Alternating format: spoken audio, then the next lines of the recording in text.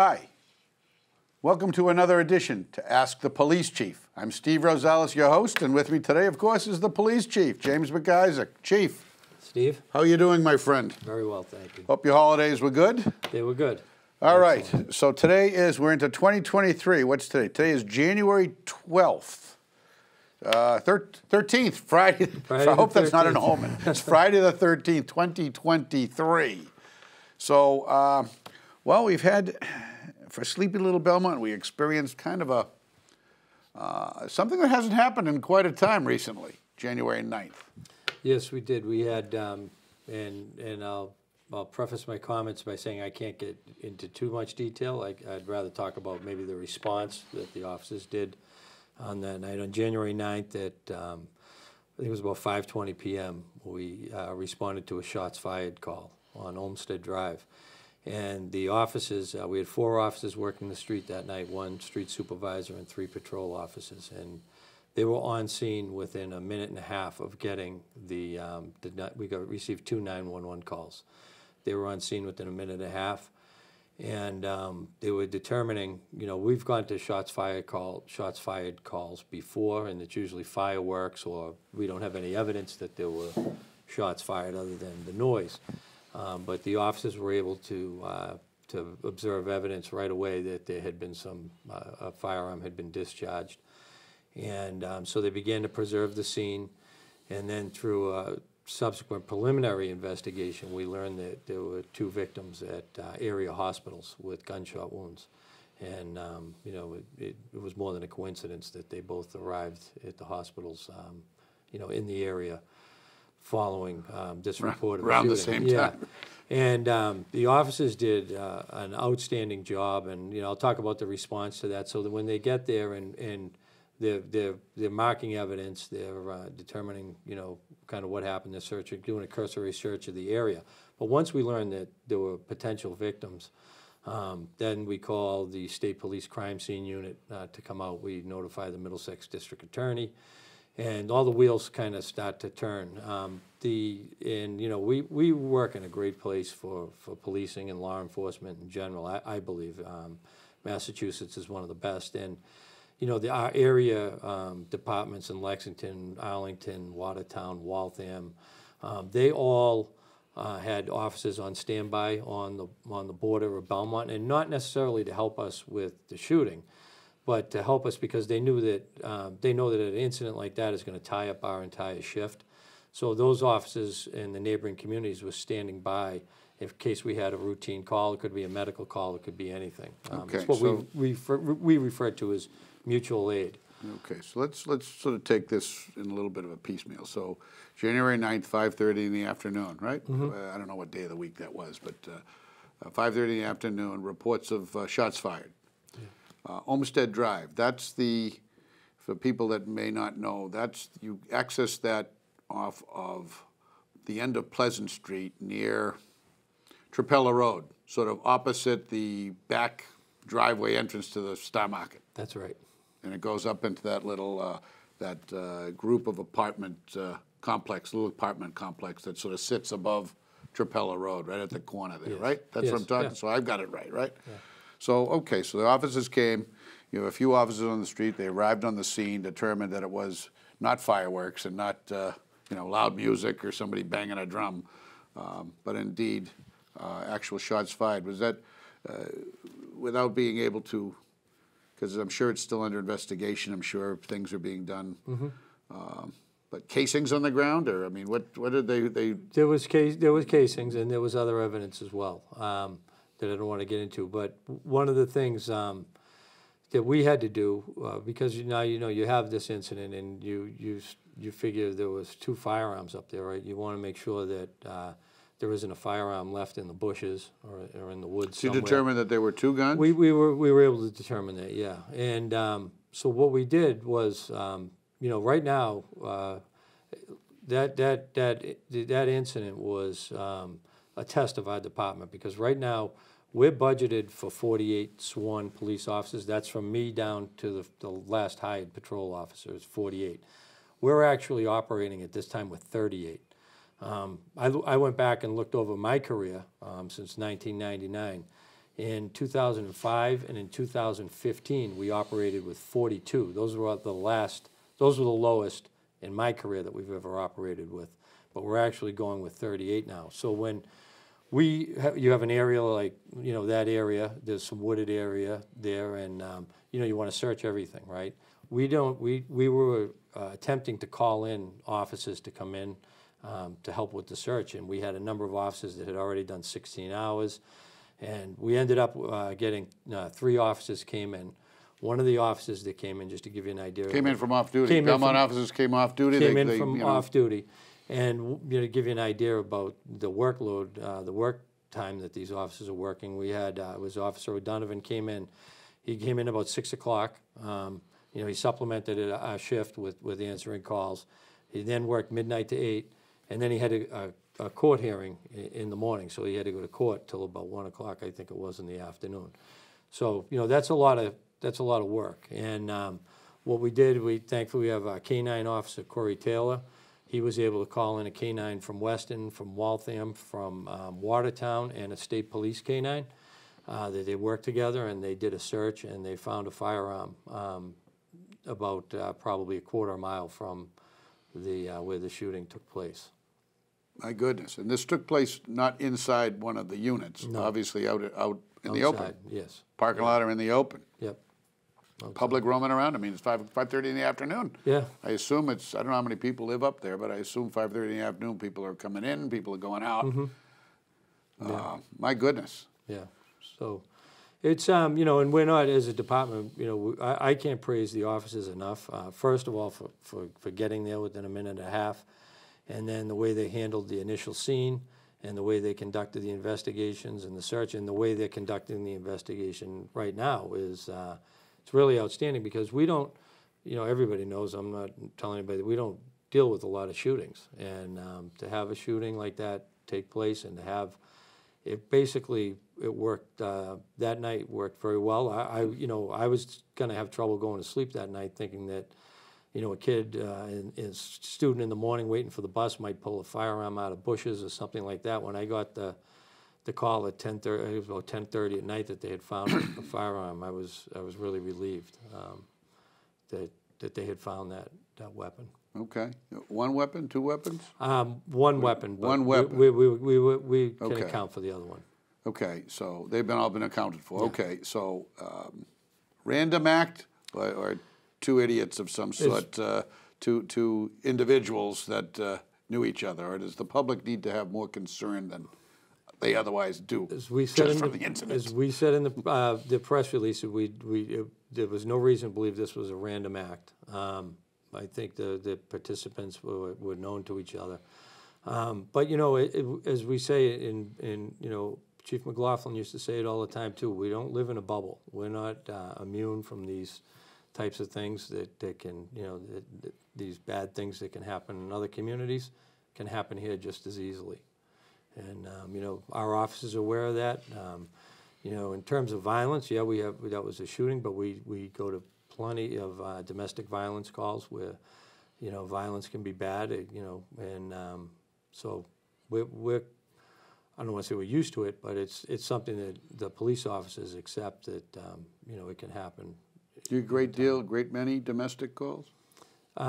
Domestics are not, I wouldn't say a great deal many, and they've been pretty consistent over the years, but I think like any community, if you went to any community, they're going to have, maybe 70 a year, 75 a year. I think over, that's been the majority of we arrest for now in the last couple of years has been domestic violence. Yeah, well, you're right. We don't live in a bubble. I mean, we like to think we are. I mean, we seem to be removed. I mean, we've had a shooting. This is a shooting. Yeah.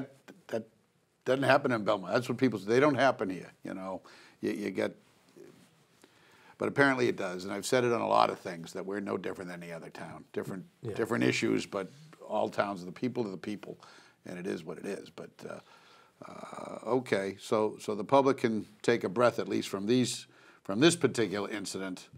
Yeah, been if there handled was- and handled and is going through the criminal justice system, I'm assuming. Yeah, and as always, if we believe there was a danger or a threat to people in the community, we would be more actively, getting messages out and letting people know exactly what happened. But we don't feel that there's a threat to the community as a whole. Okay, so you talked about it, you sort of hinted at it earlier. You spoke about the fact that you needed outside help. And I'm appreciative to all the towns. I assume that it's some type of a formal or an informal type of an arrangement for all the neighboring towns to cover each other. Mutual response, maybe informal or formal. I don't know, and I don't particularly care as long as somebody there. But we're at the lowest level of police, sworn officers, since you came on in 1999. Probably since ever, because when I was hired in '99, we were budgeted for 56, and I think at that time we had 55 working. Well, so I got to think before that, you'd have to go way back to when you were down. I was a selectman back in the ice age of the mid '90s, just before you. You were a young pup. But my memory was we had like 61 or 62. Yeah. And we cut to 59 or something, and that was a difficult situation. But down to 38. The town covered? You need more help? So what else has changed over that time period? When I think it was around 2001 or 2002, when was the census around that time? The population of the town was around 24,000. We're up to 27 now, and it's going to get higher with the development up at McLean, the new residential. 27,000 people here in town? 27,000. Holy moly. So, I think back probably when you were in high school, I think that's what the population was, probably around 27,000. Well, we had I had a large graduating class out of the high school in the mid 70s. 350, I think, were the size of the classes. I think my daughter's graduated with 180 or 200. I suppose that's a reflection of what it is, but I don't know what it is at the moment. Although there's less students in school, if you classes they're bigger than when I was in high school in the mid '80s. So, but come back. Town need to give you more help. I would. We need to be able to hire officers. That's one of the things that we need to do, and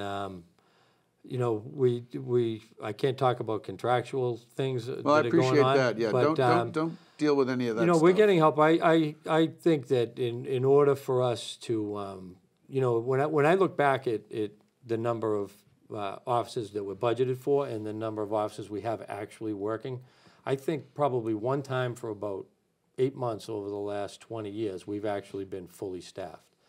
So, I would look at it as I would like to bump the top number up and basically just keep hiring. Because, you have people, retire early or they leave, they transfer. People get injured and can no longer work. So very rarely have we ever been, I can say with confidence, we've never been fully staffed for more than a year.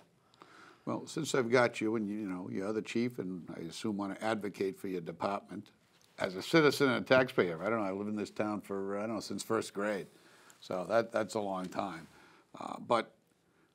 So there's 38 uniformed sworn police officers, but out of that 38, some are command staff. Yeah. Some are detectives, some are assigned something else. There's a school resource officer. You have, 3 shifts? Yes. So you divide up sort of the rest. You have some that are sick or injured. You have some that are on the military service, I think. Some on vacation. That's well-deserved. We do let them take vacation. Have vacation. No, I get it. But I guess the point is that at times there are probably, and I don't want this an advertisement to the criminal element out there, but at times there doesn't seem to be a lot of people out and about. Well, so we're going to make some moves in the next couple of weeks because patrol is the backbone of the department. Sure. So, we've had a vacant detective position for 3 years right now. So that means more work for the people that are working in detective. We're going to make some moves that'll put more people in patrol, but only for about 3 months because we do have 3 student officers graduating next week. But this is one of the problems why I say you're never fully staffed. It takes over a year to hire somebody, and then when they get out of the academy, they're going to have to do 3 months of field training and pass through that. So once we get through that, then we'll have at least those 3, back in. But at the same time, I have 2 more officers retiring in the springtime of this year. So that's just going to be a wash, probably. So, you know, the lead time, you hire 3, next week or this week, as you just alluded to? They get out next week. The academy, are they going into the academy? No, they're graduating. Oh, so they're from graduating. The academy. Yep.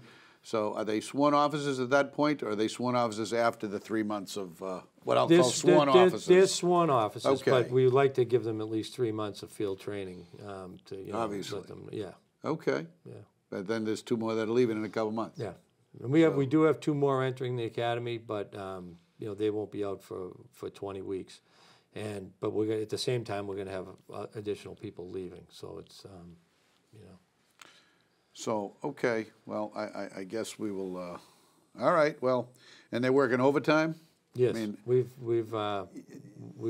working a lot of overtime. so they work, don't wanna say we, officers the work, officers- officers work 16-hour shifts?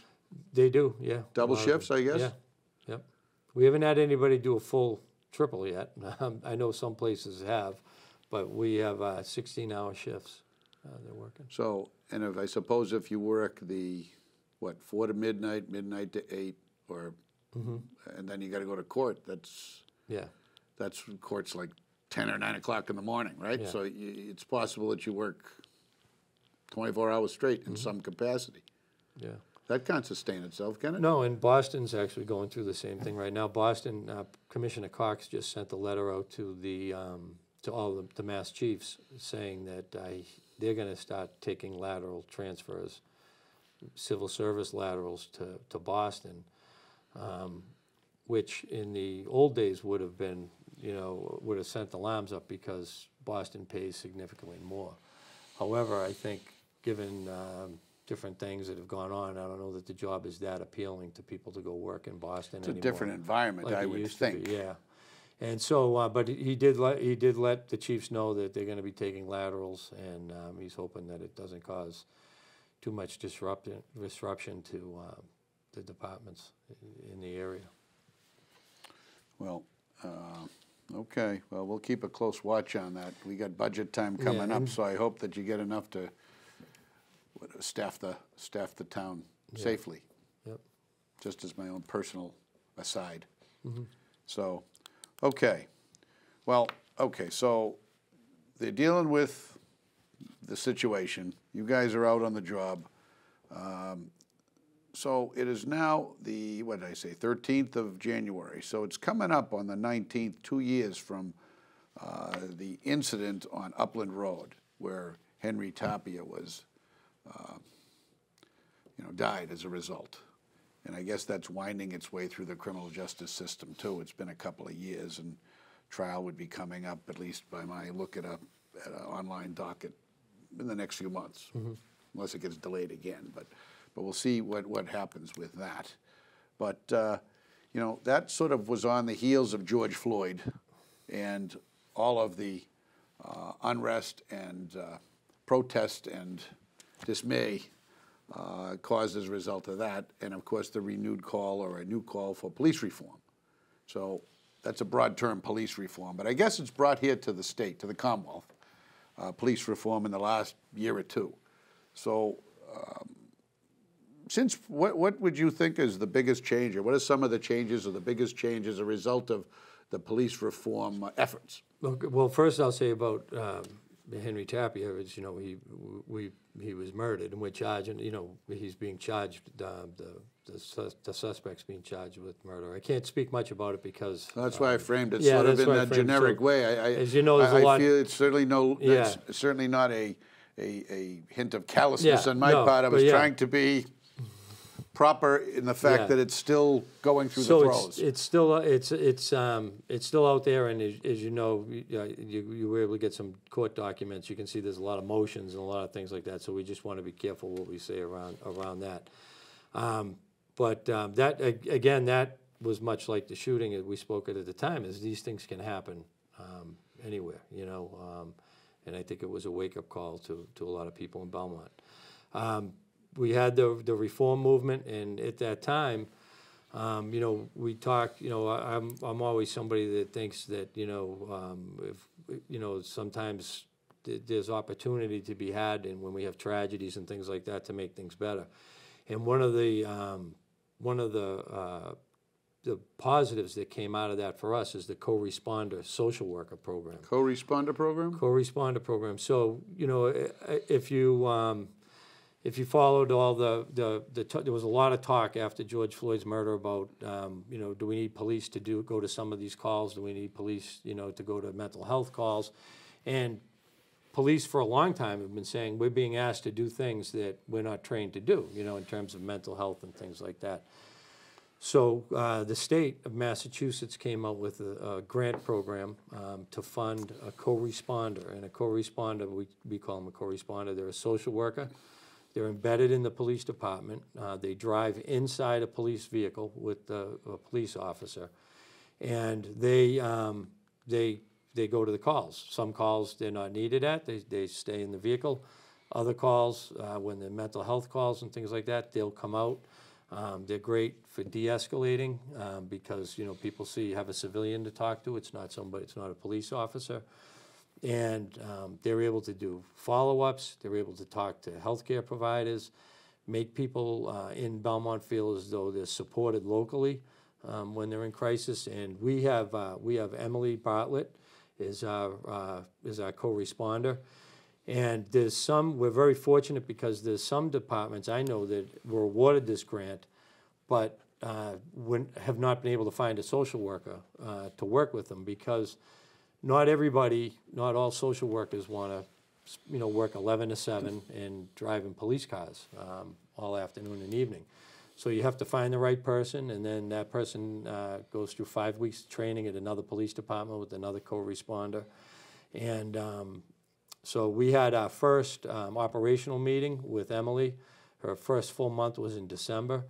And she took 2 weeks vacation in December, but she was able to do 13 what we call full evaluations. That was for people that were in crisis. And the program's actually called Jail Diversion and Emergency Room Diversion Program. Because when police go to a call where there's someone's in mental health crisis and they're acting up, the police have 3 options. They can get the person to go voluntarily to the hospital, right, which then takes up a bed at the emergency room. Mm-hmm. The police can issue a Section 12, which would make the person go involuntary to the hospital, which again takes up a bed at the emergency room. Or if the person's doing, you know, damaging property or something like that, the police might have the opportunity to arrest the person. So the idea is with the co-responder is that you want to try to divert from all 3 of those things if you can, arrest and emergency room diversions. So we had, she did 13 full evaluations of what she calls, and then we have non-traditional evaluations. And she did 4 non-traditional evaluations. That could be something like if the officer responds to a car accident and somebody's upset, she can talk to the person, help them, you know, see if they need anything. If there's a sudden death and the police, when there's a sudden death in the home, the police have to stay in the house until you know, the body's removed. She's is a great asset to have to come in a situation like that if she needs to talk to the family and help them. And the big part is that she can provide follow-up. You know, she can stay in touch with these people. Where if an officer went on his day 4, which is his last day of work, and dealt with somebody, and then the officer goes off duty for 2 days and, you know, might not come out on the 3rd day, you don't get that type of follow-up. And, you know, so having Emily on board is big. And the offices, you know, I was concerned because I was like, you know, are they going to want to have a social worker in the cruiser with them? I mean, one of the reasons I became a police officer because I like to work independently sometimes. And, but they accept it, and they really enjoy having her in the vehicle and on the shift with them. So the co-responder, in this case, Ms. Bartlett, is trained as a social worker, has that type of training, yes, that type of expertise, but also has some type of police training in addition, or is they just sort of, I'm now just going to ride around? No police training. So we talk about it, and we're actually going to go through scenarios where we want to keep her safe, right? So she only... Well, that crossed my mind, yeah, because they don't have a weapon and they don't have... Well, I didn't know. That's why I'm asking the question. It's a good question. She's never out of the sight of a police officer. Okay. And she, or out of the area of a police officer. And she she would not come into, you know, if there was, I had a question last night at a meeting I attended, if there was like a domestic violence situation, she would not come into the house until it was safe to do so. Because you don't know what's on the other Yeah, side. you don't know, and you don't want to. The late Richie Lane used to tell me, you don't know what's on the other side of the door. That's right. Unfortunately, that's Yeah. all too true. So her safety is paramount, and she and that's what she learns is, you know, her job isn't to come running through the door when we have a call. She knows, you know, that her part of her training with her 5 weeks, it was to, you know, to help keep her safe.